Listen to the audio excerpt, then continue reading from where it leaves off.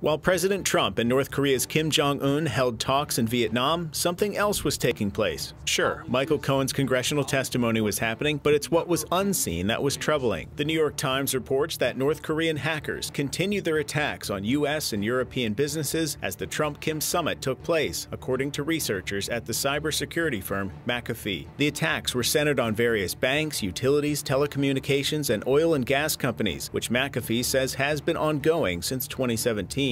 North Korea has agreed to stop test-firing missiles while they negotiate with the U.S. over denuclearization and sanction talks, but Victor Cha, the Korea chairman at the Center for Strategic and International Studies in Washington, D.C., points out that while the missiles have not been tested in over a year, the cyber hacking has continued. Cha told the Times that North Korea knows they cannot match the U.S. in an arms race, so, quote, they have moved to an asymmetric strategy of nuclear weapons, ballistic missiles, and the third leg is cyber. It is believed that U.S.-North Korea discussions have focused so far on military weapons, but with the country's successful cyber attack capabilities, Cha thinks that should be on the table for future meetings.